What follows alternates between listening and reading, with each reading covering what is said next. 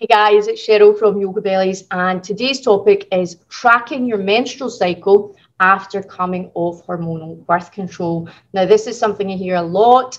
People don't know where their menstrual cycle is at. It's most likely not going to be regular for the first few months after you stop the pill, the injection, whatever you've been using, and to begin to understand your unique feminine cycle and the fact that it will be different from month to month is super important in finding that balance again. So what you can do is you can download an app or a menstrual journal, such as my Yoga for Life journal, to help you monitor this and just get a hand on exactly where your menstrual cycle is at.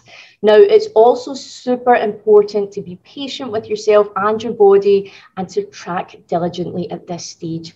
Another thing that's super useful is to become aware of the lunar phases and energies at each stage of the month and how this actually aligns with your personal menstrual cycle and energy levels too. You will learn a lot from the moon.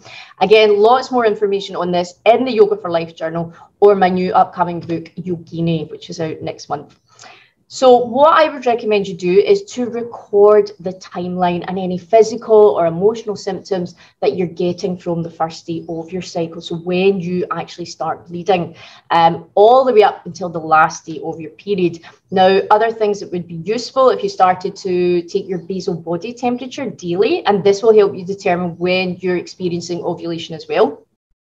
You can also observe your cervical mucus and you can check the position of your cervix as well. This is optional, but some women like to do this. All right. So please note that you need to be extremely careful during the first 3 months, especially after you come off birth control, unless you're actually trying to get pregnant, because accidents do happen and you are no longer protected. Now, things like stress and other life changes can also shift your hormone levels and your ovulation cycle as well, okay?